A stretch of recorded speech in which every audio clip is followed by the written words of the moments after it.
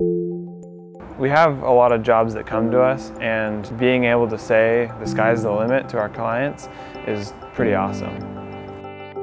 The most recent project that came in was we're 3D printing a life-size lion. We had already had a smaller one, it was about a quarter scale, and we decided to 3D scan it, modify it a little bit in the computer, kind of get some more detail back in there, and then 3D print it on the Gigabot. The body size is perfect. I 3D printed the entire torso in one section.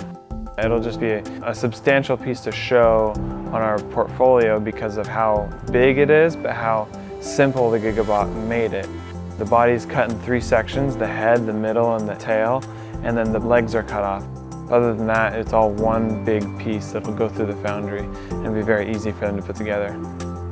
If we didn't have the Gigabot, we would have to mill it out in foam and spend a couple months sculpting it, redoing all that detail that was originally there, and then another couple months molding it.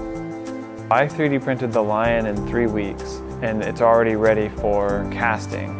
From there, it'll probably only take them 12 weeks to finish it. So the entire project's going to take about 5 months, whereas the old way of sculpting it could take over a year. So substantial difference. It's not, 10, 20%, it's 50, 60% savings.